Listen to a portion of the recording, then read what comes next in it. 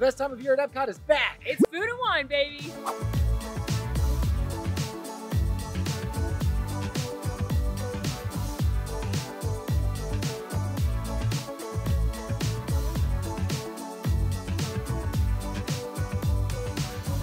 Hey there, Mam Fam. EPCOT's International Food and Wine Festival has returned. We will be here for the next few days eating our way around the over 30 food kiosks, so grab your festival passports and let's go. This year, the Food and Wine Festival decided to start the same night as Halloween Horror Nights, so we have not been yet. Super excited to check out the festival. I've heard great things about a lot of the new booths, and I'm very excited to get eaten. Make sure you grab your passport on the way in. This is going to have all of the menus for you, as well as, most importantly, Emile's Fromage Montage is in the back. More on that in a moment. And do note that on the My Disney Experience app, there's not only a digital festival guide, but there's also the allergy-friendly menus if you need to take a look at those. Alan, what's one returning dish and one new dish you're excited to eat this year? Returning dish is the Hawaii pork cider, of course. And the new dish, there's a braised short rib with some goat cheese polenta at Earth Eats that I'm eyeing. Molly, what is one returning dish and one new dish you are excited about? I'm very excited about the new pumpkin ravioli at the new booth Forest and Field. And I'm excited for the return of griddled cheese in Greece, pão de queijo in Brazil, schnickennudeln in Germany, basically all the cheese-based dishes. You're just going on your own Fromage Montage. Yes. As with every year, we asked you, the Mam Fam, what you spend when you come to Food and Wine, and you said $100 per person. So that is what we are giving each of us for a total of $200 for this Food and Wine Festival. The wrist gift cards have been acquired, which makes it way too easy to give Mickey Mouse money. And while we were in Gateway Gifts, also checked out this year's Remy's Ratatouille Hide and Squeak prizes. This is that cute little scavenger hunt you can purchase at the Disney merchandise locations. It's $9.99 before tax or any kind of discount. And it comes with some stickers, and you're going to search for Remy hidden around EPCOT as he's got different ingredients for his famous ratatouille. Once you complete the scavenger hunt, you return it to a Disney gift shop, and they will give you a prize. Prize this year for completing the scavenger hunt, quite cute. It's these hard plastic bowls, and you get to choose from Mickey, Minnie, Figment, or what seems to be most popular so far this year, Remy. I say it every festival, but I love these little scavenger hunts because it's a great way to get the kids involved and have them be excited to walk around and explore World Showcase while the parents get to eat and drink and everybody's happy. Well, I hope that your tray tables are in the full upright and locked position because we are headed to my favorite airport terminal, also known as Communicore Hall, for festival favorites and macatizers. Outside of Communicore Hall, you might think there are plenty of tables, but right now it's Molly table time. And Molly is holding for us the kielbasa and potato pierogies with caramelized onions and sour cream. Now, Festival Favorites features dishes from booths past. So in this instance, these kielbasa are from Poland, which has not been around for a few years. I should also note at Festival Favorites, you can find the pimento cheese on the menu, which was one of my favorites when I tried it and is a great shareable if you enjoy that type of Southern cooking. Okay, let's dive in. We're going to start with a pierogi. Well, I can see why we brought that back. The potato is cooked perfectly. It's almost like a really fluffy mashed potato. The pierogi dough, very light, not super chewy. Guys, sour cream, I don't know if you've heard of it before. It's delicious.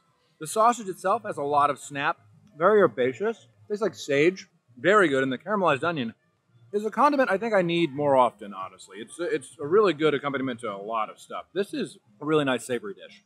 As I nearly lick this plate clean, all these flavors come together and make it feel really homey. It's like really a comfort dish. Well, here in Communicore Hall, there was once quite a plethora of tables. But during festival season, naturally, there is not. And instead, we are here at Trash Can Table Time. It's Trash Can Table Time. Now departing. Oh. All right. Food and Wine loves a macaroni and cheese themed booth, and this year we've got macatizers, and it's got 4 different varieties of mac and cheese. It's thundering outside. That will not stop me from eating this delicious truffle mac and cheese. That's the one we selected. It's got some truffle on there. It's got some cavatappi pasta, some breadcrumbs. I love the breadcrumbs. They're not too salty, but they are definitely seasoned. And they're adding a nice crispiness. I also love that they use cavatappi pasta. I think that's the best pasta for macaroni and cheese, personally. It's got this nice, creamy, cheesy, rich sauce, and then you've got that nice, very distinct truffle flavor. My only thing, I wish there was more truffle flavor because it doesn't seem to be spread throughout the dish. It's only in the bites where you get the little bit of truffle. So I wish they had maybe used a little more truffle oil throughout. But otherwise, Very tasty, and at some point I'm sure I'll eat the other macaroni and cheeses, but this is a delightful booth. Now, I also want to highlight that mac and cheese was our first stamp on Emile's Fromage Montage. They do these food crawls at each of the EPCOT festivals with a different theme, and then if you get 5 of any of these items on here, any combination, you can get 5 different things, you can get 5 of all the same thing, you can do it over multiple days, but once you get 5 stamps in your book, then you get to redeem it for a prize. And this one is my favorite because I have truly been training my whole life to do nothing but win a prize for eating cheese. Starting to rain a scooch, so we've dashed across to the Odyssey Pavilion right here at the entrance of World Showcase to visit Muppet Labs because Dr. Bunsen Honeydew and Beaker are here with Brew Wing Lab. This was a booth that debuted last year, and I'm so glad they brought it back because we honestly all need more Muppets in our lives. Now, because it is the Muppets, it's a little wacky, it's a little fun, and they're gonna have weird things on the menu, like the notorious pickle milkshake from last year, which, don't worry, friends, it's back. We didn't order it, though, because we're going to drink pickle alcohol instead for some reason. For several festivals in years past, they have turned this building into one of the booths, and I always think it's so fun because I love to see how they theme it. And again, the Muppets, who doesn't love them? I love looking at all the signs along the walls. It's their blueprints and all their scientific experiment notes for all the flavor creations they're working on. And here we have the influencer carrying not only a tray of unique beverages, but a plate of extremely spicy meats. He did it with ease. We are very impressed. We're also very impressed by the influencer's bravery in wearing a white shirt on such an occasion. With such saucy wings, we do not want him to spot us. Let us observe as he sets up his apparatus. From the brewing lab at the Odyssey building, we have picked up the unnecessarily spicy yet extremely tasty Carolina Reaper pepper curry wings with creamy cucumber raita, as well as the beverage flight, that is indeed what it is named. From left to right for me, we have the Coppertail Brewing Smoked Lager, Keel Farms Elderberry Serrano Hard Cider, and the Three Daughters Brewing Pickle Hard Seltzer. Also noted, but not on the menu, a whole host of napkins for wiping fingers. All right, we are going to sample the unnecessarily spicy wings. Do you want a flat or a drum? I would like a flat. I should note they had a different version of these last year, also called Unnecessarily Hot, but they had a different sauce on them. Yes, this is a Carolina Reapers, which is a very, very hot pepper. They have them in the Land Pavilion. Up until recently it was... sauce. That's the creamy sauce. That's the one that helps you. I know, I'm helping you. Oh. We also have ranch, to be fair, but I'm going to go in pretty raw here. Cheers. What are you going to say about the Carolina Reaper? The Carolina Reaper is the hottest pepper on the planet, or it was until Pepper Rex came in here. Thank you, Puckerbutt Farms and Hot Ones for giving me that knowledge. Cheers.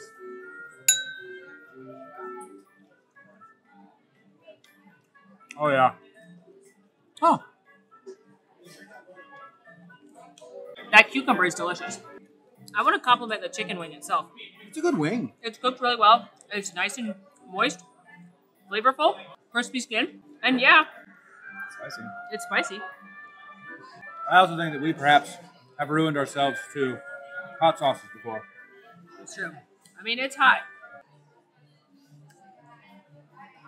This is why you get the pickle milkshake, to wash it down.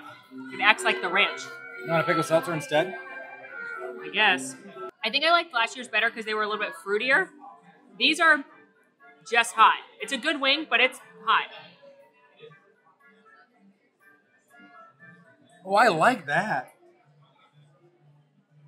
Oh, we have a difference of opinion.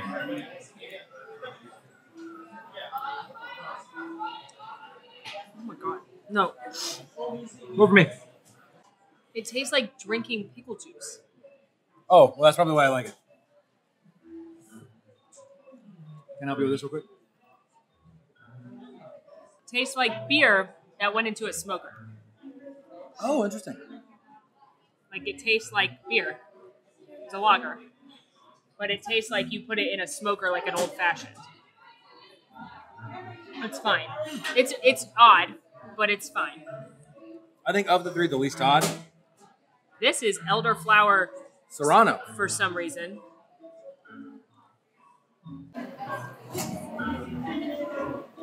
Kind of like. Oh,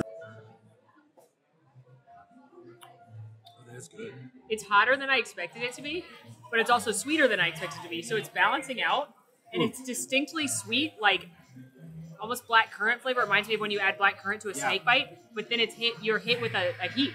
Yeah, it's really, that's really tasty. Again, I think if you are spice averse, avoid this. Definitely avoid those. But for someone who's a spice lover and perhaps wants to taste a Carolina Reaper in a setting that's not eating the pepper alone, which, by the way, I wouldn't recommend, this is a good secondary option. I think those are good wings. I think this booth is fun. I do want to shout out the pickle chips, which are back on the menu. We didn't get them because stomach space and money are we're trying to stick to a budget, and got to eat a lot of things. But the pickle chips are really, really good. So I'd recommend those to anybody. These things, if you want to try something a little wacky and fun.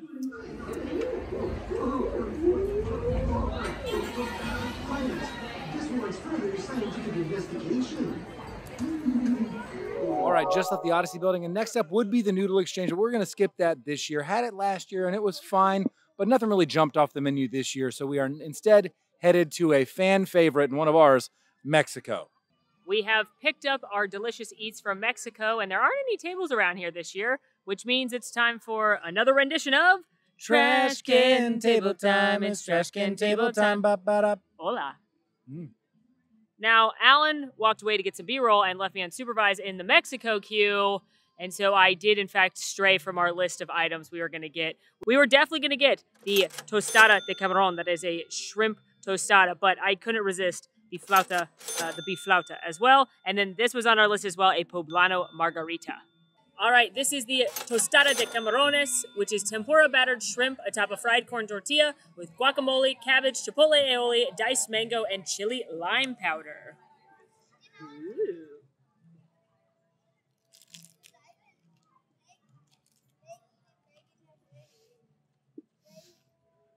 This is going well. It's not on your nose. Do you have pocket napkins? I got bra fork. No pocket napkin. No pocket napkin. That is phenomenal. Oh my goodness. First of all, this tostada, it could be stale, but it's not at all. You can tell that it was fresh. And then you've got this nice crispy shrimp, not too heavy, lightly fried, but they've got a little zip to them as well. And then you've got this nice creamy, really delicious, not surprising guacamole. I like the crunch from the cabbage, a little sweetness from the mango. Not super hot, not super spicy, but just very, very flavorful. This is awesome. Probably making my best of the fest. And I am going to sample the flauta de barbacoa. This is fried tortillas with barbacoa beef, topped with salsa verde, crema mexicana, and queso fresco. All right. The corn tortilla, nice, fresh. I enjoy the taste of a very well-prepared corn tortilla, and that is that. The barbacoa itself has some nice flavor, like it tastes a little bit like adobo. There's some light chili, but it's a little dry, if I'm being honest. I think with the cheese on top, with the salsa verde, it really does help moisten that up, but on its own, it is a little dry. Still a very flavorful dish, though. Okay, so I just sampled the tostada. Of the two, get the tostada. It is far and away the better option. Wow. And last up, we are splitting the poblano margarita. This is made with Lalo, tequila blanco, Absolo corn whiskey, lime juice, ancho reyes verde chili poblano liqueur. It's a mouthful, and a salted rim. I'm going to go for the side because I don't care for a salted rim, but I do like spicy things.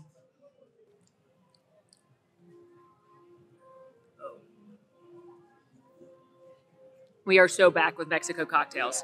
I feel like the last few festivals, I haven't loved the margaritas out here. They've been a little bit too sweet for me. But as someone who likes a spicy margarita, that's pretty darn good. Now, it has been sitting here while we've been filming, so it's a little bit watered down. I would recommend drinking it quicker, but it's light. It is refreshing. It's just got a little bit of that subtle heat to balance out any sweetness. That is a nice cocktail. Ni hao, we have made it to China, where I'm going to try the Shanghai scallion noodles with shrimp. That's the whole description. I don't know exactly what the flavor profiles are going to be, but I do remember they had a shrimp noodle dish on the menu years ago, and I loved it, so I'm hoping that this is similar to that. And, of course, in an effort to try and review new things, we grabbed this instead of the chicken dumplings, which are returning this year. Those are also one of my favorites every year, so I can put my Molly stamp of approval on those. But for now, we're going to try the scrimps, which I'm doing my best to navigate with the chopsticks.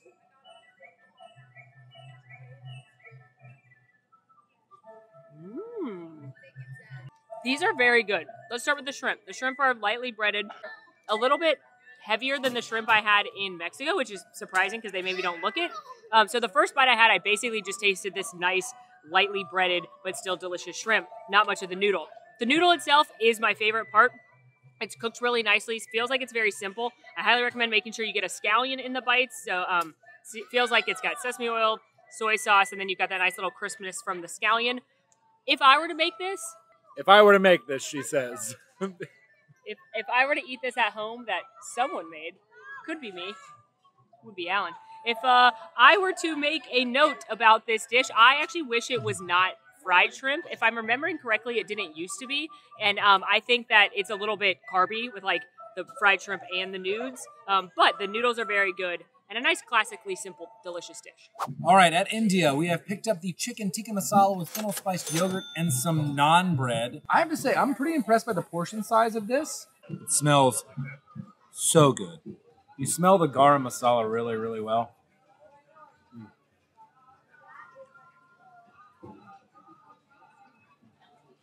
Let's be clear here. This is a hot meat and rice dish on a muggy Florida day. But I'm happy about it. This is spiced so well throughout. The chicken has been stewed for so long, it is tender and falling apart. It is not dry. The taste of turmeric, masala, allspice, cardamom, all throughout, and really fluffy white rice that is not overcooked and rubbery. And you know what? The naan bread, I'm gonna use it to soak up all of the sauce. Oh my gosh. This is a best of the fest. Wow. Our next stop was the Refreshment Outpost, where we are mixing things up and finally trying a sweet treat. This is the chocolate amarula mousse with white chocolate, and it looks like a giant zebra dome, which is what I'm assuming it's going to taste like as well. Look at this. All right, here we go. Oh, yeah. Oh, there's so much chocolate in there. I'm going to try to get... It's on like a cracker cookie biscuit thing, so I'm going to try to get a piece of that.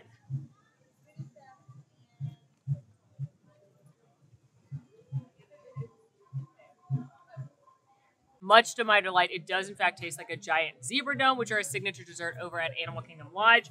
You've got this very delicious mousse right here, topped with a little white chocolate, and then it's got this kind of thicker, like fudgier brownie almost layer, and then I like the nice crispy biscuit on the bottom. I love the flavor of amarula, which is very present here.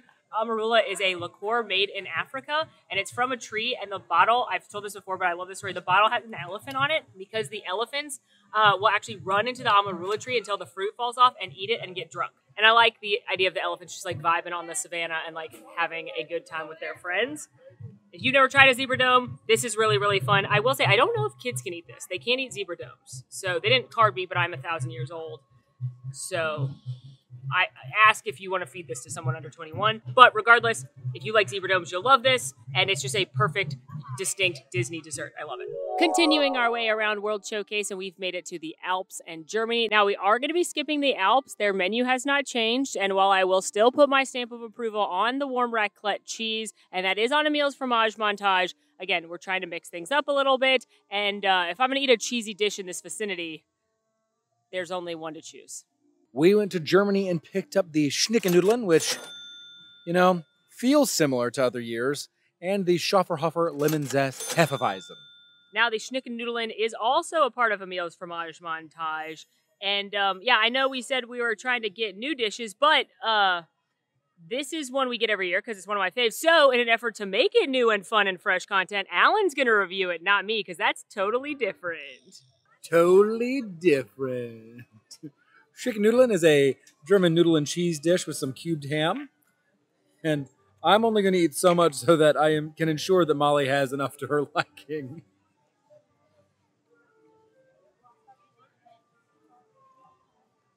Very dense dish made of noodles and cheese with a little bit of ham. It's really hard not to like this. It's so simple. I mean, this brings back times in my childhood. I'm like, I just want pasta noodles, butter, and cheese. You're not too far off here. This is just the adult version of that. And it's still good. Molly's best of the fest. Just put it out there. Don't even have to bite it, and I know it's on there. Look at that delicious crispity topping. Oh, that's the best part. Look at that. Now, we will be reviewing something new from the German booth, and that is Schafferhofer's Lemon Zest Hefeweizen. You've often heard us rant about Schafferhofer's grapefruit beer because it's juice, not beer. It has a 2% ABV. For legal reasons, please don't give that to your children, but it's for kids. And but they'd probably be fine. They'd probably be okay. They take but a great. Don't give it to them. Don't give it to them. It could work really well to put people down to naps, but also I'm not saying you should do that. Don't give it to them. Yeah. But it's juice. Cheers.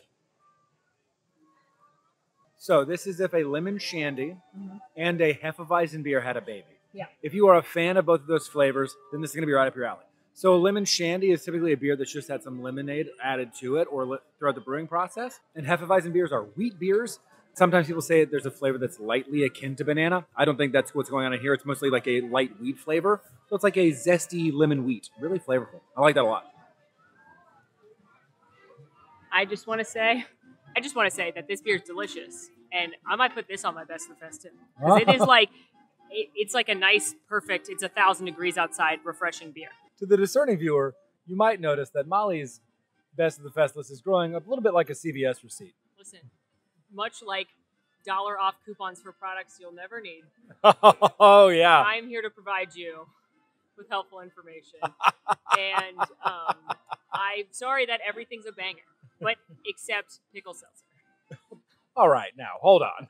And as always, I love checking out this train station here at the edge of Germany just before you get into Italy. It's just so cool to see all of these citizens out and about. And what I think is so interesting is that the little banners are actually food and wine banners that match the Food and Wine Festival every year.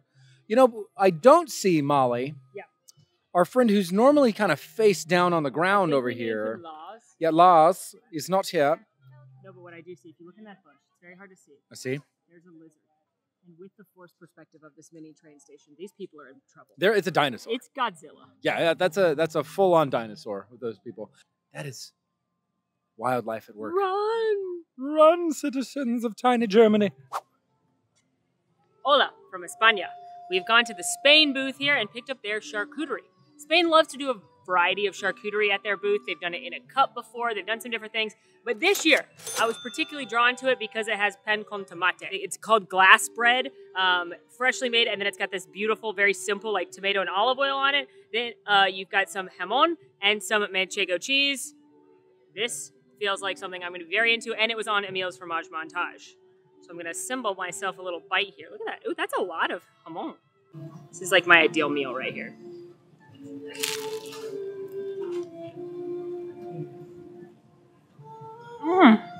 Is this the most exciting thing you're going to get at Food and Wine? No. It's a small charcuterie board, but is this some of my favorite foods altogether? Absolutely yes. I love this style of bread. It's crispy on the outside, but it still kind of melts in your mouth when you get in there. And it's got a nice natural sweetness to the tomato on there, and then the saltiness and nuttiness of the ham and the cheese together. Simple deliciousness. Again, there's much more exciting and unique things for you to try, but this tastes like a sampler platter from Haleo, and I love it. And from something truly delicious to Italian-style nachos at a booth we normally skip at festivals. To be clear, that's Italian nachos from Italy, a country known for their nacho production. In fact, when I picked this up, I said to the cast member, "How is it?" And she laughed and said, "It's not Italian. It's pasta chips, meat ragu sauce, and cheese." So, here we go.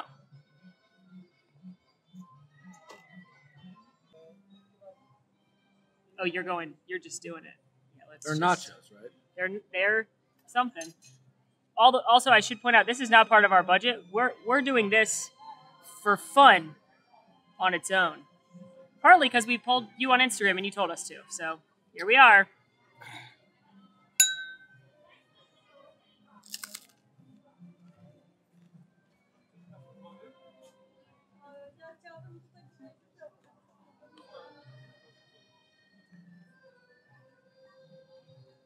I'm upset. I'm still chewing. I can think of a lot of things you should spend $9 on. A VHS, Barbie's Dream Day at EPCOT. Probably $9 on eBay. That's going to be a no for me, dog. Here's the thing. The meat sauce is fine. It's not as good as if you go eat at Via Napoli or Tutto Italia. It doesn't taste as homemade and delicious as that, but it's fine if you were like, I need some meat sauce. And there's a lot of cheese on it, which I appreciate. But the problem Is all of it. are the pasta chips. Because pasta is not chips. Now, maybe another restaurant has done this and done it well, but to me, they were very chewy. It's just like Italy has such good food in there. I really am racking my brain to try to describe this in a way that is coherent and covers everything well enough. And if you like this, good for you. It's going to be one less portion that, you're going to have to fight for from me. It's just not great. And it is a combination of textures and flavors that I think belong perhaps when pasta is boiled. Great news. Hot dogs are next. In the peak of the day. And before we get to hot dogs, we are going to stop at Joffrey's, the cart in the American Adventure Pavilion, to try not one but two of their specialty food and wine beverages. Now, a big thank you to Joffrey's, who sent me a little card, as I am one of their seasonal flavor ambassadors. It's a title I hold very near and dear to my heart. So they sent us a card to try all of the food and wine beverages. So big thanks to them. So these are not in our budget. This is the Coconut Banana Cream Pie Latte. It is espresso, milk, coconut, and banana syrup topped with whipped cream and toasted coconut. You can only get this at this cart right there at American Adventure. This is the annual pass holder secret menu latte. You can get this at any of the World Showcase Joffreys. It is called a French Kiss. It is espresso, milk, mocha, and then topped with whipped cream and chocolate. Cheers to coffee.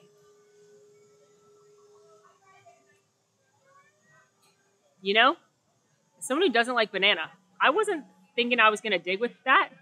But as someone who loves coconut, I mostly taste the coconut. And it tastes like a coconut iced latte. It's a little bit on the sweeter side for me, so if I were to get this one again, which I think I would because I like coconut so much, I just go a little bit lighter on the milk and the syrup. But honestly, that's delicious. And now for this. Well, that tastes like dessert. It tastes like coffee and chocolate. This is something I'd rather have than a lot of desserts around World Showcase. And if you like sweet coffees, this is going to be right up your alley.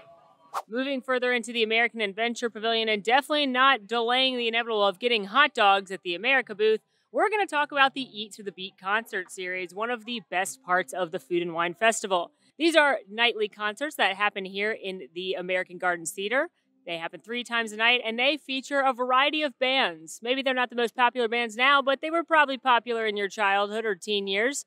We've got a whole variety that appeals to everybody, from Sugar Ray, looks like they're performing tonight, which is quite fun. We've also got bands such as Hanson. Fun fact, that was the first concert I ever went to. Hoobastank, Yellow Card, Smash Mouth, 98 Degrees, and most importantly, Boys to Men. These concerts are totally free, included with your park ticket, so come rock out to a favorite band of yesteryear. Now, it is unsurprising that some of these concerts are more popular than others, and people will start lining up pretty early. It's only like 3:45 right now, and there's already quite a few people out there for Sugar Ray, and the lines get much bigger for bands like Joey Fatone and Friends, 98 Degrees, and Hanson, so just keep that in mind. Now, if there is a band you're particularly excited to see, you can book an Eat to the Beat dining package, which is dining at several different restaurants around the park, including Akershus, the Beer Garden, Coral Reef, Spice Road Table, and you get a reserved viewing section. Those prices vary, but they're a little bit pricier. For a less expensive option, day of, there are dining packages at Regal Eagle, Craftsman Smokehouse, and Barbecue here in the American Adventure Pavilion, but keep in mind those are first come, first serve and will sell out on popular concert days. And now, before we continue moving on to the hot dog kiosk, I'm going to perform a Boys to Men set. Once we get it done, it's over with. You got to eat it. So why are you delaying? I just assume I'll have to eat it too. That's true. Come on, let's go. A little behind the scenes. For the first part of this day, Molly's been going and ordering the food while I've been gathering the B-roll. But in protest, 1, and 2, I don't necessarily know if I trust her to actually order the food. I'm going to Flavors of America to pick up our hot dog today. Look at how excited she is. Yeah, look at that. Now, at Flavors of America, there are 4 different styles of hot dog. They are New York, Chicago, Southwest, and what I picked up, the Carolina-style hot dog. This is an all-beef hot dog with chili, coleslaw, and yellow mustard in a brioche bun. I'm ready to dive into that. I also picked up the Beer Flight. This is, from left to right, the Brewery Omegang Farm Fresh Ale Conditioned on Wildflower Honey, the Goose Island Beer Company Hazy Beer Hug IPA, and the Wicked Weed Fest Beer. Let's get into it. Molly's excited. Let's go. In all reality, I picked up the Carolina style because there was the least amount going on here. Let's get into it. Huh. Now, I have to imagine it's called Carolina style because Carolina style barbecue sauce is also mustard based, and there is yellow mustard on this dog. Brioche bun is lovely. Very light. The hot dog, all beef, I think is very nice, cooked very well. Good snap. You don't really taste like a meaty chili. It's just like a little bit of a smoky extra that's going on to the top of the hot dog. What I mostly taste is the coleslaw, which is a nice, refreshing break from a lot of the richness. And then the zesty mustard on top. Yeah, I'd get this again.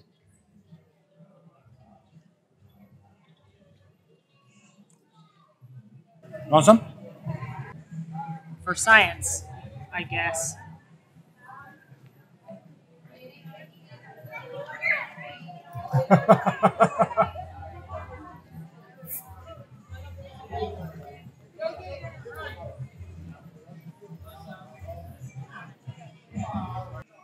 The coleslaw's good. I'm gonna drink beer now. Now, the Beer Flight. I'm gonna start with the one that has honey in it. All right, we'll start with the Wicked Weed Fest beer. Cheers. Ooh, you can definitely taste that there's honey in that. It has that kind of almost syrupy goodness to the honey flavor, and it's balancing out a very nice, crisp, classic ale. I like that. You'll enjoy that. Oh. The Fest beer is a wheat ale, so it's very wheat forward. It's like as close to a Hefeweizen. And Wicked Weed. I do enjoy that. And Wicked Weed traditionally has flavors that taste a little bit like another green herb that is not a hop. It's a Wicked Weed, some might say. But that doesn't have any of the flavors there. Yeah, I enjoy those beers, but Molly is not her favorite traditionally. Not usually, but this is delicious. And lastly, the Goose Island Beer Hug IPA, hazy IPA. I'm not gonna lie to you. When I read it, I thought it said Bear Hug, and I was very excited. But it wasn't. That is a different. There is a beer that's called Bear Hug, and I like the cans. That's a very good hazy IPA. Oh yeah. I've had some folks in the past DM me and ask me what the difference was between a hazy IPA and a standard IPA, and I know that there is a scientific definition. For me, it's mouthfeel. A hazy IPA sort of like lingers a little bit longer. It's a little bit of a thicker beer, whereas a standard IPA is crisp and light and snappy, and a lot more refreshing than a hazy. I like hazy IPAs better. They tend to be less hoppy to me. And it's not as aggressively hoppy. Yeah, and that's delicious. All three. This was a really good beer flight, I think. Good pick. Good pick. In keeping with tradition, we are bypassing funnel cakes because it is not my favorite. In fact, I've gone on record saying that I think it's pretty trash and mid. But if you do like funnel cake, if you don't share Alan's insane opinion, whoa, there's a tiramisu mini funnel cake at the festival this year, which is nice. You know what that means? More tiramisu funnel cakes for those who enjoy it. What I'm doing is a service.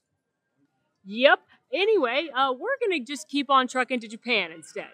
From Japan, we have picked up the Wagyu Tamaki Sushi. This is handheld sushi with sweet and savory American Wagyu beef, topped with Takana Japanese pickles and spicy mayo sauce. Now, normally, when we come to Japan, we get the teriyaki chicken bun, and it's very good.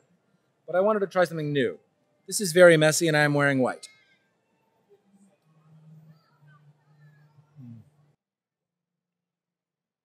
Okay.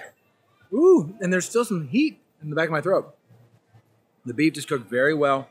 It is both a little sweet and very savory for the Wagyu beef, and it is American Wagyu beef, not Japanese Wagyu.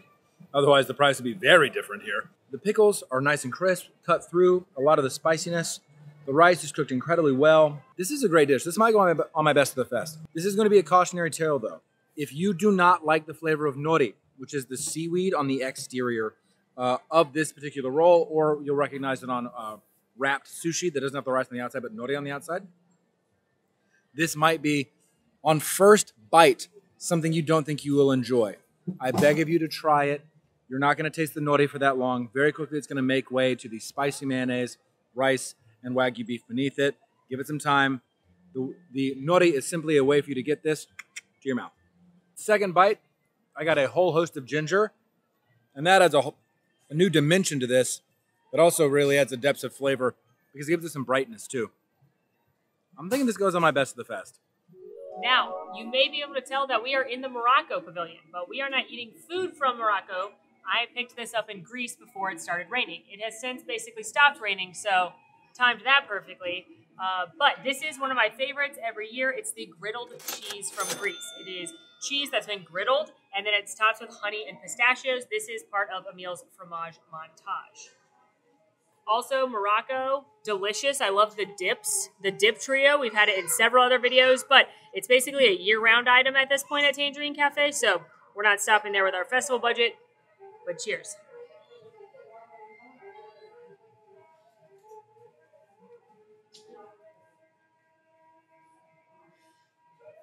This might be my number one best of the fest item, top of the list. It's this delicious, nutty cheese that's topped with literal nuts that are crunchy, the pistachios, a little sweetness from the honey to balance out that kind of nutty saltiness. I love the texture of the griddled cheese. This is so good that if you love cheese, I insist you try it. Because of the rain, we have done a bit of a double play with Belgium and Brazil. I went and picked up the Belgian waffle with chocolate on top. Molly, what'd you end up grabbing? I went to Brazil, grabbed one of my favorites and the completer item of Emile's Fromage Montage. I'm trying to say this correctly. I don't think I've said it correctly before, but I always try pão de queijo.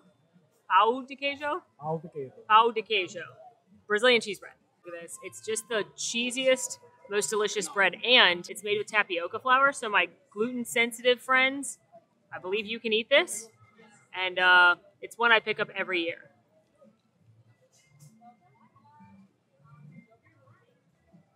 And I love it every year. It's particularly good this year. Really, really cheesy, crispy exterior. It's just a nice, light, mild cheese. Doughy, sticky bread. Simple and delicious. And speaking of gluten-free, make sure you're following, if you do eat gluten-free Disney, and if you eat vegan Disney food. Those are creators that I know and love, and they're experts in those particular areas. So they are the people you need to go to if you need help in those areas. Before this whipped cream is exposed to more rain, I'm going to go ahead and cut a piece off of this delightfully fluffy Belgian waffle. Am I going to cut it or am I?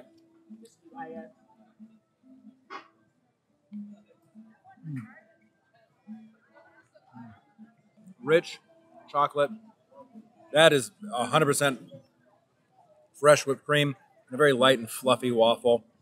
And this is a nice portion size for dessert. It's also not sickly sweet. So I'm a big fan of this. Would eat again. Oh. Bonjour. We have made it to France, one of my favorite booths to eat in any time of year here at EPCOT. And we have picked up a dish that I'm going to butcher in pronunciation so bad. The sweet cast member, I looked at the menu and I tried to pronounce it. And he's like, just try your best. And then even he kind of smirked when I did it because I really tried, but I'm not good at speaking French. Moulu, oignon caramélisé et fromage de chèvre, which is an egg moulu with goat cheese and caramelized onions. Oh my gosh, do you see how much goat cheese this is? I feel like this looks like it's just going to be like inside of quiche. It's just like the inside of a quiche without the crust.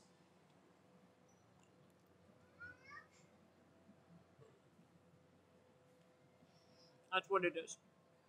It's like light, fluffy, creamy eggs, delicious goat cheese, which I love goat cheese, and there's a whole big chunk of her in the middle. Got to mix that in. And then you've got the sweetness from the caramelized onions, the little crispiness from the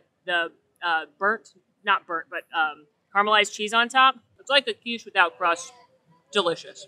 Another Joffrey stop, this time at the one between Canada and United Kingdom. This is the hazelnut mocha latte. This is espresso, milk, hazelnut syrup, as well as dark chocolate, and then whipped cream and dark chocolate on top.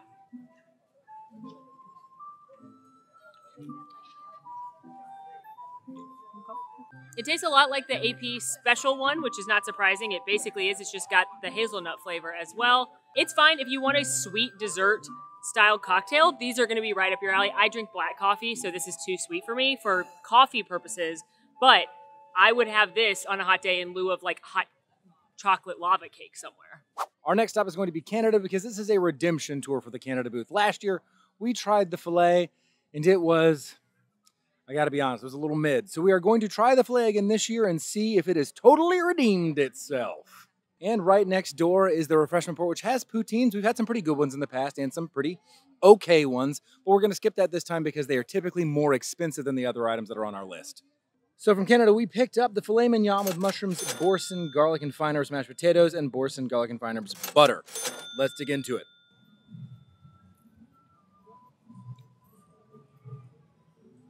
The mashed potatoes, boursin butter, and mushrooms are all very good. The beef is certainly better than it was last year, but it is still a little dry. So it has improved compared to last year. Do I think it's worth $10 still? No, certainly not for this portion size. But if you are coming to Canada and are going to get something, you can't go wrong with that cheddar soup. We've done another little double dip. I stopped by World Showcase, which is where the temporary Starbucks was at one point, and it has a variety of desserts. Alan went to one of the new booths, Forest and Field, and we have come together with this beautiful, cheesy dessert-based tablescape. From Swirled Showcase, I got the liquid nitrogen frozen sweet potato mousse. It's got candied pecans and maple caramel sauce, and she was making them right there. It's so cool to watch. Like, drops this clump of the mousse into a bucket of liquid nitrogen, and it freezes, and then she crumbled it with a hammer. It's very exciting. And then from Forest and Field, we have maybe the thing I was most excited to try brand new this season, the pumpkin mascarpone ravioli. It's got sage brown butter, pecorino cheese, and a hazelnut praline. This is on the Fromage Montage, but we are overachievers, and we've already crossed that off. Also, more cheese, of course. This is burrata with seasonal fall fruit, spiced pecans, apple puree, and a fig vinaigrette. Pumpkin girly.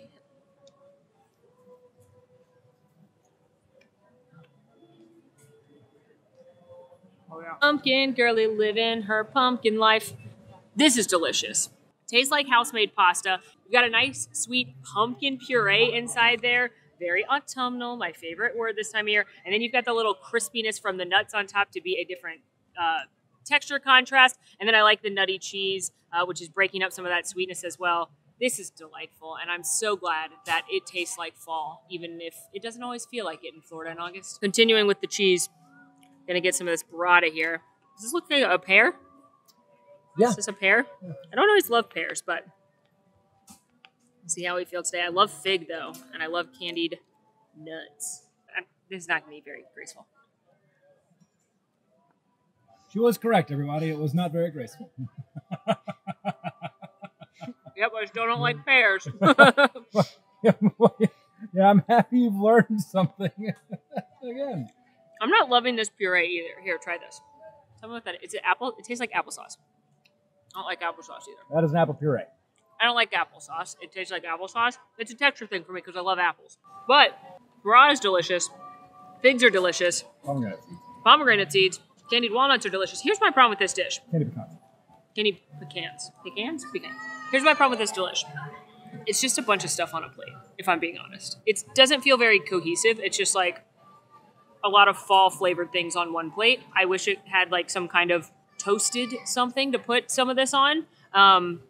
This one's not my favorite. I think the other one is a better dish. All right, let's dig in here.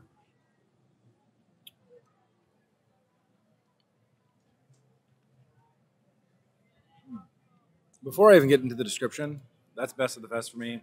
And there's no question. This is perhaps one of the best desserts I've eaten at a festival in years. You need to love the flavor of sweet potato because that is very prevalent here. It is a very light, I'm talking very almost airy dish, quite cold, which is great on a hot day, covered in a light drizzle of maple, and then with those spiced pecans on top. This is a three ingredient dish that is complete, and it is so very refreshing. And I thought, frankly, it was going to be way too heavy. I could not be more happy to be more wrong. It tastes like fall on a plate. Now up next on our list, would be simmering sips, which features mimosa flights. Now, to me, those are a bit too sweet, and to Molly as well, so we will not be picking those up. However, Molly has just left to go and redeem the Fromage Montage because we have completed and gotten all of our stamps, and she's going to go and get the redemption dish. And I know she's excited because it's more cheese. Picked up our award for reward award. Both. All the above. Honestly, it's just an honor to eat cheese. And for the Emile's Fromage Montage, you get this very cute little plastic cup that you can rinse out and reuse. And it's got an exclusive blueberry cheesecake soft serve swirl with a little cheesecake piece on top there. Ooh, slightly different from years past. But I don't think it's always had the blueberry. It's always been the cheesecake soft serve. That soft serve is lovely. I like the cheesecake side more than the blueberry side. It's not going to be the most amazing thing you have, but it is a nice prize. Cute little cup that you can reuse. And I always like doing these little crawls. I say it every time because it maybe makes you try something you wouldn't have before. Or in my case, I'm already eating a bunch of cheese. I like to be rewarded for that. And again, you don't have to eat it all on the same day, and you can get multiple of the same thing. And then just, save your desserts, your dessert stomach space for this. You start walking your way, I'll start walking mine. We'll meet in the middle, neath the Remy Food and Wine sign. I'm singing a song. It's a country song about meeting in the middle, which we just did with all this food. Let's put another shrimp on the barbie. Let's not. Austria, well. Austria, well. In an EPCOT International Food and Wine Festival first, I think because of how we've routed, we are on the edge of a planter for our table, so naturally that means it is planter table time. It's planter table time. Ba-ba-dum. A shrubbery. Now, on this tag team effort, Molly went to Australia and picked up a new shrimp disc. This is the grilled bushberry spiced shrimp skewer with sweet and sour vegetables and a coconut chili sauce. I went to Hawaii and picked up the goated dish, slow roasted pork slider with sweet and sour dole, pineapple chutney, and spicy mayonnaise, and a new addition to their menu, the Maui Brewing Company Orange Mango Guava Hazy IPA. Scrimpies. Just bite it off the barbie and then pull the tail off.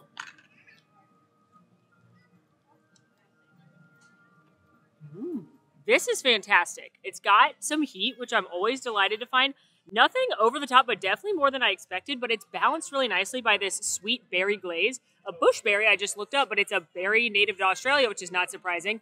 Our Australia friends, maybe you can share how else you use it down in the comments. I don't really taste coconut, which the sauce was supposed to have coconut in it. I wish I could taste that a little bit more, but it's kind of like a fun play on coconut shrimp. I also love that it's grilled and not fried because we've had a couple different battered shrimps today.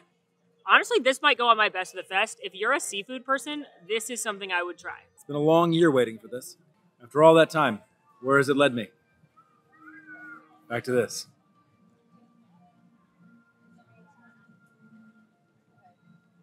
Yep. It's just the little things that matter. The pork is cooked well. I was worried. I'm always worried every year that I'm going to have pork that's dry. And every year I've been pleasantly surprised that it's not, because when you're batch preparing pork, it is just like chicken. It is so easily overcooked and can become dry. I actually think this is better than last year, because last year was sopping wet. The light spicy mayo on top of the pork that's cooked very well in pineapple, low and slow. And then you have the minced pineapple on top, creating that delicious chutney, all on top of a very sweet Hawaiian roll. This is a little bite of heaven to me. And what better to wash it down with than a crisp beverage?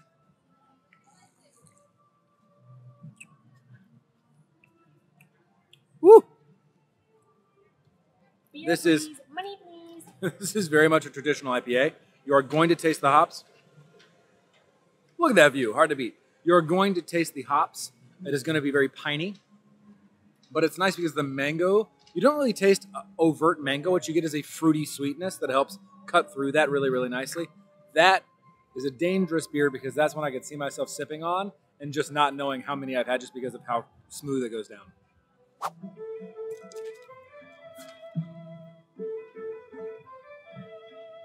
Next up, we have the PB&J latte from the last Joffrey's in World Showcase, the one right as you enter on the Mexico side. It's a PB&J latte, which is interesting sounding. It's made with espresso, milk, peanut butter, and raspberry syrup, and garnished with some whipped creme. Now, I should note you can make any of these coffees boozy, but none of them felt like the right thing to make boozy so far.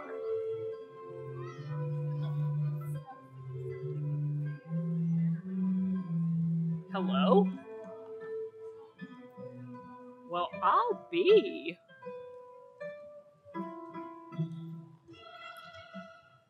Oh. I'm not tasting a ton of the raspberry.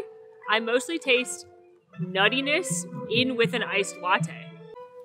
Pretty good. It's not as sweet as other peanut butter coffees I've had. In fact, that makes me like it a little bit more. This is the best one so far. I'm tickled by this. Won't you join me in the place I currently am? Harvest Hollow. For some reason, it just sounds like a place Moira Rose would go. It just seems like somewhere the cast of Sunrise Bay would go in the fall to drink apple cider and look at leaves and enjoy other autumnal activities. And it is here at Epcot in this newly kind of redone outdoor space that's got the nice turf. They've got like hula hoops out and stuff for kids to play with. And there's two booths right here, Milled and Mold, as well as Bramblewood Bites. I do love that they're leaning into a fall aesthetic at the festival this year. From Milled and Mold, we have picked up the freshly baked carrot cake with walnuts and cream cheese icing. I believe this is supposed to be the carrot cake I have loved for many years that's usually served in whatever booth is in America. So let's hope it's as delicious as it has been in years past. From Bramblewood Bites, on our list, we had this, which is grilled bison with butternut squash puree, roasted mushrooms, and a huckleberry gastrique. But someone else went off book this time, and I'm not shocked to see he's returned with a spiced apple old-fashioned inspired cocktail with Boyd and Blair rum. Really leaning into fall here. Oh. All right, let's dive in to the bison here.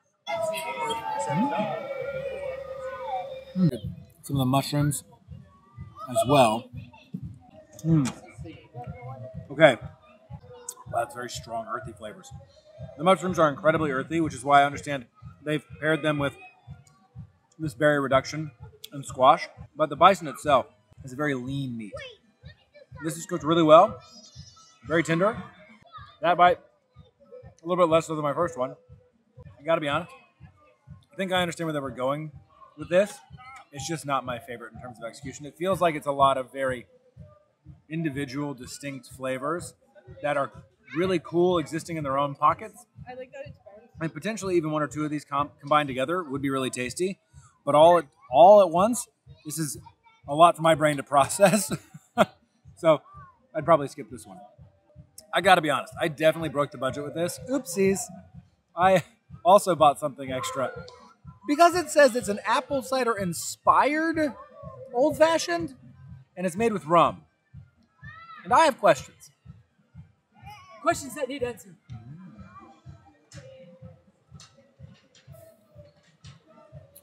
Oh, that's so sweet.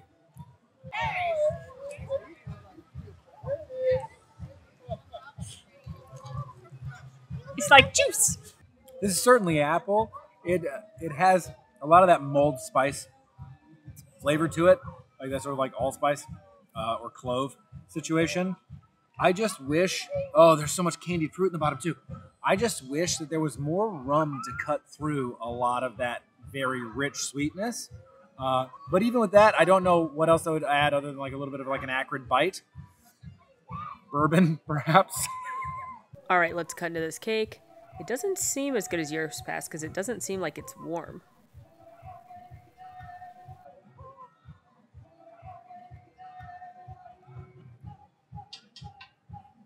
Are you proved wrong? I wish it was warm. If you like carrot cake, this is a really good carrot cake. It's got all the autumnal seasonings, like cinnamon and clove and nutmeg. It's got that light sweetness in the cake, but it is balanced out by this pretty sweet frosting on top or icing on top. I'm glad there's not too much of it because otherwise it'd be too sweet for me. Overall, it is delicious, but I don't think it's as good as years past because it's usually served warm. However, if you like carrot cake, it's worth a try. And while Molly takes her thumbnails and we are at Earth Eats, I'm going to once again go on my allergy spiel. If you do have a food allergy, please talk to the cast members when you are purchasing your meals at the Food and Wine booths. They will be more than happy to call to the chefs and figure out if they can accommodate you or if they cannot accommodate you based upon your allergy or dietary requirements. We just did it here at Earth Eats. It was a really quick phone call. They took care of it so fast for us. We got to engage and chat with the cast members for a little bit. Found out that I'm good to eat this delicious braised short rib. So just ask and know the cast members are more than willing to help. Now from Earth Eats, we have picked up the red wine braised beef short rib with goat cheese polenta, puttanesca sauce, shaved pecorino, and petite herbs, as well as the lemon poppy seed cake with lemon icing. And just look how cute that is. This is the poppy seed cake dance. No, this is the short rib dance. Oh, I'm sorry. This is the short rib dance. I'm very excited about this. This looks amazing. And I love short ribs, and I love polenta. And I love cheese. So don't let me down, dish. Ooh, look at all that polenta. That meat broke apart shockingly easy. Gonna get some. I can smell it over here. Some extra of the cheese. Special. Oh my god. Ooh. We've been to so many booths that they're all starting to meld together, but I feel pretty confident this is the best meat dish I've eaten today. I'm getting a nod from behind the camera and a thumbs up from Alan. This is a fantastic dish. First of all, I think the portion size is pretty generous. The short rib fell apart, not only with my fork, but melted right in your mouth, cooked beautifully. And it's balanced nicely by the saltiness of the cheese on top, the natural sweetness from the tomato, and then you've got a lot of this creamy, delicious goat cheese polenta. This is phenomenal. If you are a meat eater, put this one high on your list. Definitely best of the best for me. And now I'm going to try this lemon poppy seed cake.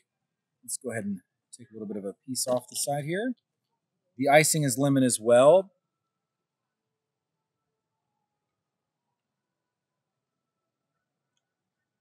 That's really good. Wow. I think Earth Eats crushed it this year. Oh my gosh. The lemon poppy seed cake itself, very moist, very light.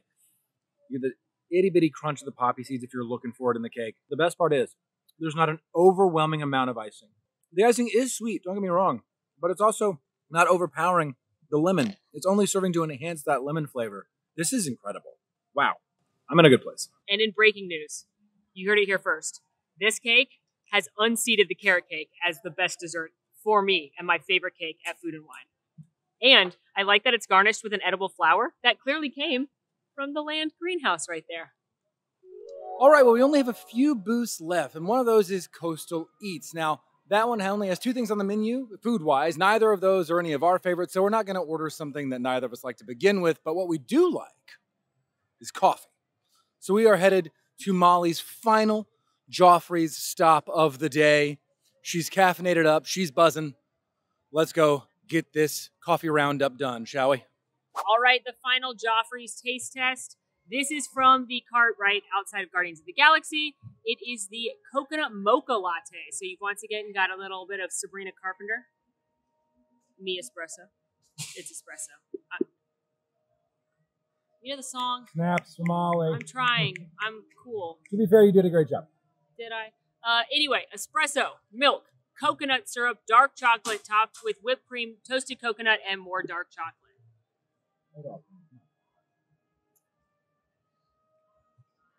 This is the best one. This is delightful. As a coconut lover, it's like if a Samoa was a coffee, it would be this coffee. It's not super chocolatey though. I was worried about that. I'm mostly tasting the cocoa nut. If I were to get this again, which I actually would, I would modify it just a little bit. I wouldn't get the toppings because I don't personally love whipped cream, like out of a can. And I would go a little bit lighter on the milk. But honestly, if you like coconut, imagine again a Samoa as coffee, and it is this dream. Hey, look at these cars. Hey, you want to buy a Chevy? Don't worry, you still can't drive these around. You can't buy this one, but if you wanted to look at one and maybe forget about it before you get home, they should sell these cars because some drunk person would buy a car from EPCOT, I promise you right now.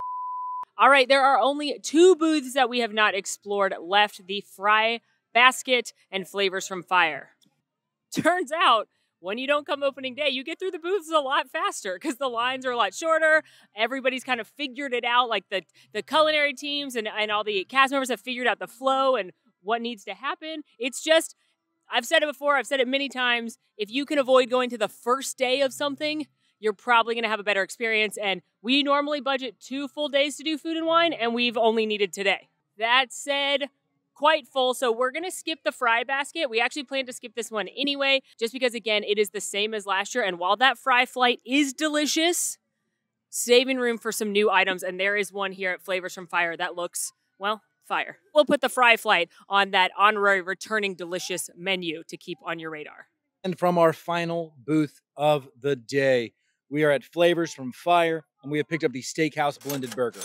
This is a beef and wild mushroom slider with truffle brie cheese fondue, arugula, and truffle potato chips on a sesame bun.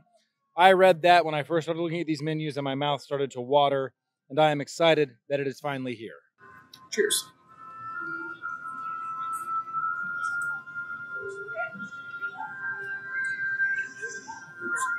This is a very solid addition to the burgers. I don't know if I'd call this a burger because the patty is very much just sort of ground beef and mushroom all together. But this is a solid, solid dish. I would 100% go back for this again, just as a bite to grab and go. The beef is tender, mixed with the mushrooms, coming together, adding that nice, rich umami flavor. Don't be so pretentious, Kyle. Thanks. On top of that, you've got the truffle beer cheese, which is, I mean, all of those words are delicious, and on here, it makes it even better. And also, everybody knows about the sandwich chip, right? We're all on the sandwich chip train. We all do this. If we don't, please do me a favor. Next time you make a sandwich, go get a bag of your favorite chips. It doesn't have to be your favorite. Maybe just a bag of Lay's or whatever your Lay's equivalent is. Put those on top of the sandwich before putting that bread on top. Crush that down. Sandwich chips will change your life. Delicious.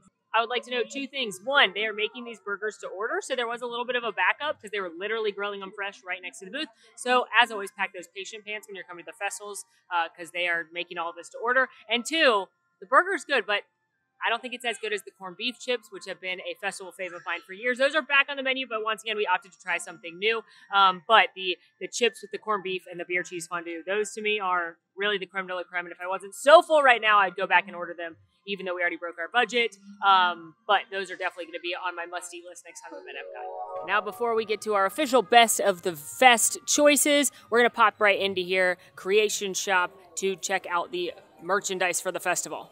Now, as with many of the festivals, we've got a couple of different merchandise collections featuring different characters: Mickey, Minnie, Figment, and Remy. Starting over here with Figment's collection, we have Figment Turvis, Figment Salt and Pepper Shaker that you can have mini trash can table time on, Figment Mug, Figment T-shirt, Figment Button Down, different Figment T-shirt, Figment Lunchbox, Figment Spirit Jersey, Figment Loungefly, Figment Ears, Figment Corksicle. Moving right along into actually this kind of classic logo collection. No characters on here that I can see. Oh, a few things might have Mickey or Minnie on them. But we've got a food and wine mug with little spoon. Very cute little design on the inside. Love that. Another salt and pepper shaker for trash can table time. Corksicle stemless wine glass. Mini Mickey plate. I say Mini Mickey because it's shaped like Mickey, but it has Minnie on it. Polo. Cutting board. Spaceship Earth wine stopper. Magnetic frame. Coasters with one of each character design in a set. Different stemless wine glass. Tray to carry around the festival. Spaceship Earth hat that is branded food and wine on the back, but otherwise it's just Spaceship Earth, but it kind of looks like Spaceship Earth has legs. She's being dainty. Long sleeve t-shirt. Short sleeve shirt. Different short sleeve shirt. Moving right along, we've got a Mickey spatula. Mickey and Minnie pot holders and oven mitt set. Mickey apron. Plush Mickey. Measuring cups. Decorative towel, Mickey t-shirt, Minnie tank top, Mickey magnet. Also some fun EPCOT goodies. We've got small human EPCOT Muppet Labs shirt and larger human Muppet Labs EPCOT shirt. Might have to take that home. Oh my gosh, is this the best merchandise EPCOT's ever made? It's a Muppet Labs beaker wine glass. Yes, please. And beaker was in fact a pun because I mean it's shaped like a science experiment beaker, but also beakers on it. Moving on to the collection featuring everyone's favorite little chef, you've got a Remy lug crossbody, Remy ornament, Remy cutting board, Remy kitchen timer, Remy t-shirt, couple of pass holder exclusives like this Mickey and Minnie pass holder shirt, pass holder glasses, Figment and Spaceship Earth edition, pass holder glasses, Remy and Mickey and Minnie edition, and pass holder hat. We've also got a variety of magnets here. You've got Figment pass holder, Remy pass holder, Figment not pass holder, different Figment not pass holder, Remy not pass holder, Mickey not pass holder, general logo, and we're done. And last but certainly not least, we have a whole rack of food and wine pins. We have Mystery Pin Set, Mickey and Minnie Pass Holder Pin, Figment Pass Holder Pin, Logo Pin, Muppet Labs Pin, Remy Pin, Figment Pin, Minnie Pin, Mickey Pin, and different Remy Pin. And there you have it, your 2024 food and wine merchandise collection. Which item are you gonna get? Well, that brings us to the end of another fantastic Epcot International Food and Wine Festival. I honestly think this is one of the best food and wines that I've been to in several years. It was hard to come up with our best of the fest list because so much we had today was so delicious, but we've done the impossible and we have narrowed it down to our best of the fest. But before we get there, it's unfortunately time for worst of the fest. It is time for that. Pickle seltzer. Yucky.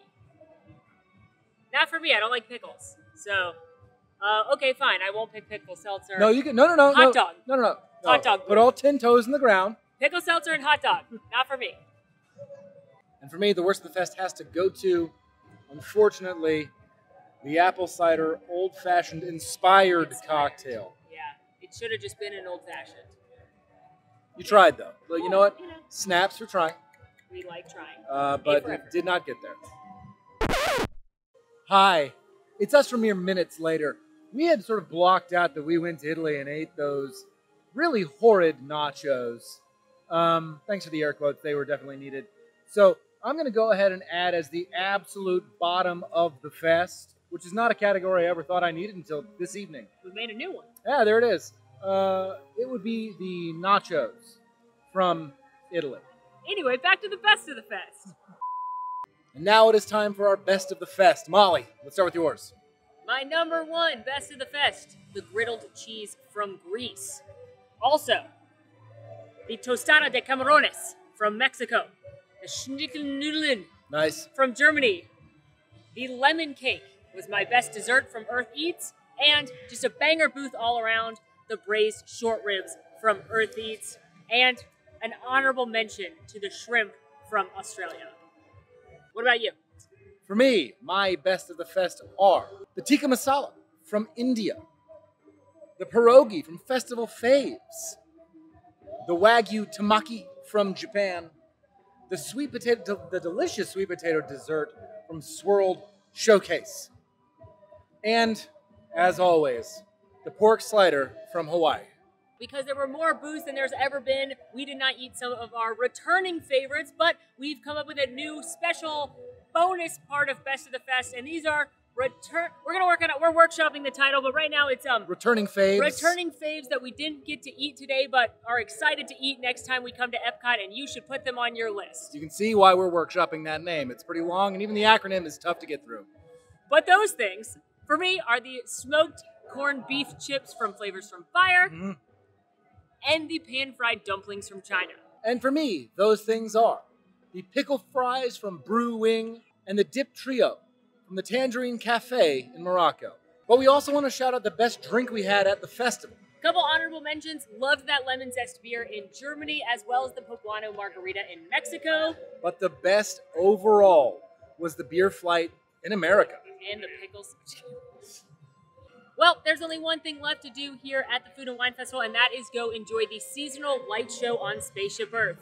Luckily for all of us, they kept the beautiful lights on Spaceship Earth that were put up for the 50th anniversary. And when dusk falls here at Epcot, they do little light shows that are so amazing and so beautiful. They have a couple that they rotate through all the time, but for the different festival seasons, they add in a special one. And during Food and Wine, it's Be Our Guest. You may be able to tell that dusk is falling now, so we're going to make sure we see that before we go, and you should too. Oh, and one more thing. As we wait for the Be Our Guest show, we did want to mention that this was our total for the day. We have fallen into the same Epcot trap as many of you, and that is blowing your budget. Yeah, big time blew the budget. But you know what? There were a few items that we saw, and once you laid eyes on them, they were too good to pass up trying, and it did mean we got to review a few extra things, and hopefully that was helpful. But hopefully this was a realistic look at what $200-ish gets you at Food and Wine. And don't forget, as a pro tip, if you are using the Disney dining plan, pretty much all the food counts as a snack on the dining plan, and there are things that are $9, $10, $11, $12. Very good use of a snack. So if you're on the dining plan, save those snack credits and use them here on the high dollar items. Okay, now, lights. Ooh, good timing.